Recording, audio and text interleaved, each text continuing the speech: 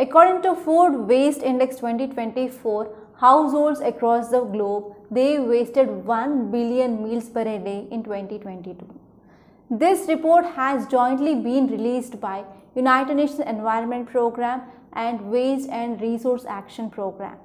So this Waste and Resource Action Programme, it is a UK-based non-profit organization. So this report says that many low and middle income countries, they do lack adequate systems for tracking progress to meet Sustainable Development Goal 12.3, which talks about halving food waste by 2030. At present, only 4 out of G20 countries like Japan, Australia, US, UK and European Union, they have proper tracking systems. Especially hotter countries, they are wasting more food than colder countries, and even urban areas are wasting more